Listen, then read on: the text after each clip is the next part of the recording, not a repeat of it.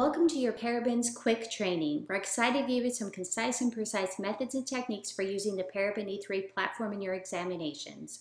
Our topic for today is gathering data from the cloud. Now let's get started with a quick outline of what we'll be covering. First off, let you know which tools this is available in. Currently, the cloud data import is available in the E3 Universal license and the E3 DS license. We're going to go through what data is collectible, how you export the authentication data, and then importing via the Cloud Wizard and the review of that valuable data. So let's first talk about what data is collectible. Typically, we focus on different apps associated with smartphones to be able to gather that cloud information or those cloud keys. Currently, we support Facebook, Gmail, Google Locations, Google Drive, Twitter, and the Amazon Echo. These are available for both Android and iOS, and they should be available through the current firmware release as we are constantly adding updates to this.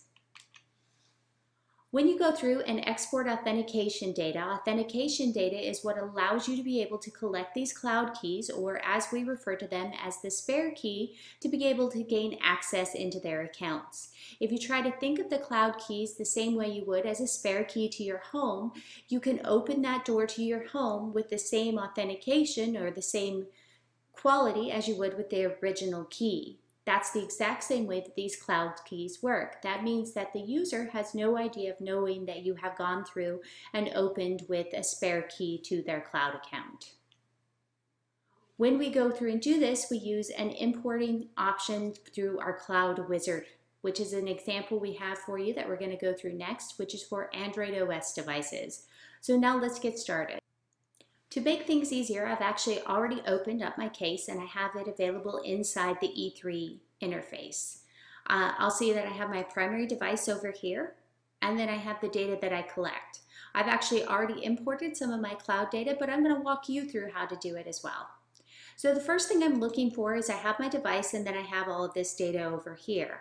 I'm looking for a directory called Authentication Data. Authentication Data directory is actually done by Paraben's tools itself. It is not something that the user creates. We do this just to give you an easy reference point in the tree view so you can go through and see how you want to collect those keys associated with the cloud. You'll see we have our data file over here. I'm going to highlight it, and then I'm going to right click and choose to export.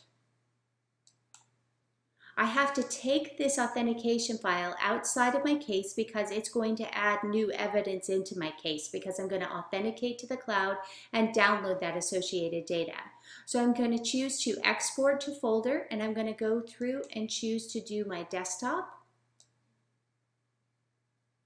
In this case, I'm going to actually choose my example case. Going to click OK, and I'm choosing to export. My task information is shown here that says it has completed that task. Now I'm going to go up to my ribbon and I'm going to choose my cloud import function. That's going to start a separate wizard associated with my E3 tool, and then it's going to walk me through what I need to do.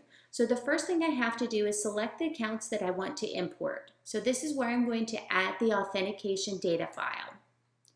I'm again going to my desktop. I put it in example case, and we see that's the file that I had just exported that was my authentication data.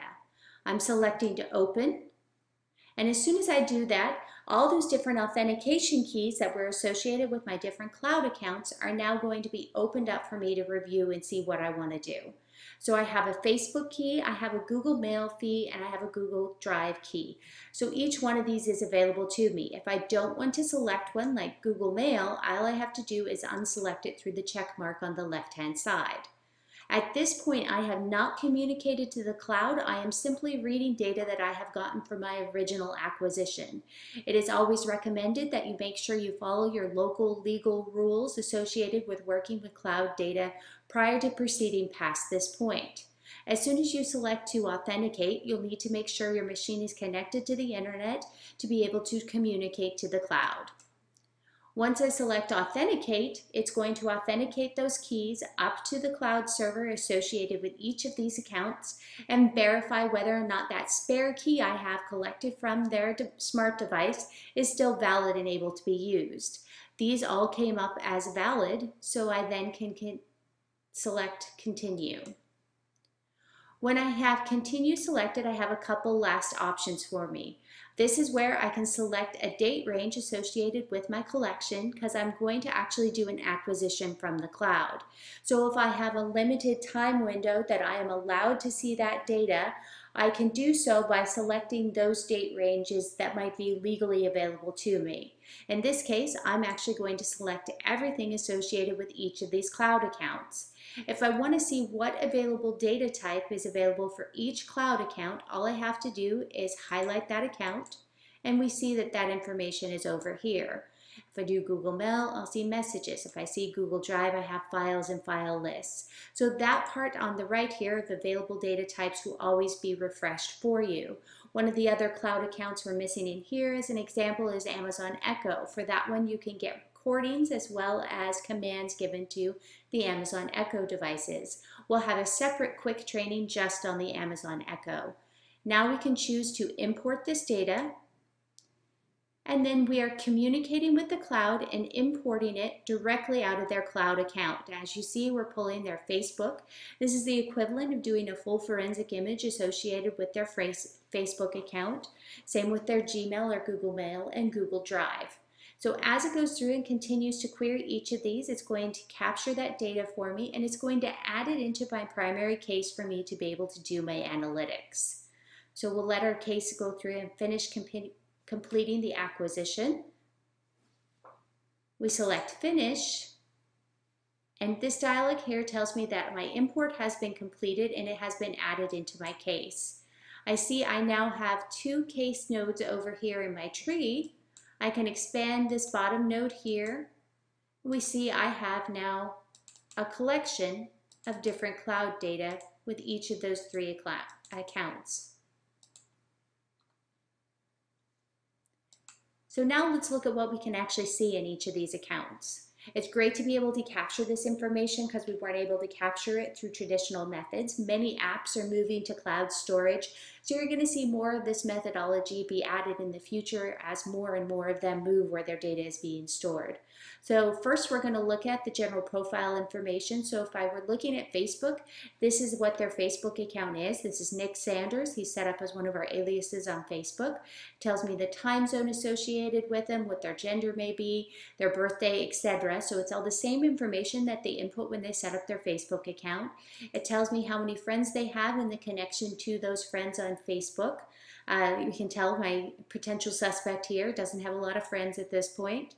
We can see the different conversations they've had and who they have been with. So we have Nick Sanders talking with Mike Truman. We have David D talking with Nick Sanders, etc. And we can go through and expand those to actually review the conversations and what they were talking about. Similar how we would see it on any type of device or in any type of instant messaging, we'll be able to see that same information here based on that cloud data. And you'll see a variety of it from 1 person to 3 people that Nick might be communicating in as a group. I can also see their news feed associated with their Facebook account and any of the conversation lists that they might have back and forth as they were going through it. That's not all that you can get with Facebook as well. Of course, Facebook is a big social media resource to be able to store pictures. So we have all of the picture information associated with our account, and we can see that we have details over there as well as timeline photos that might have been posted for that account. And finally, the picture album list, which you can see in this case, we have 2 of them, which was our profile picture and our timeline photos. As you know, Facebook is a primary social media for many people, so you can gather a lot of valuable information just on Facebook alone. That wasn't the only cloud key that we were able to capture from this device, so let's look at some of the others. We now have also their email, and we're going to look at their Gmail.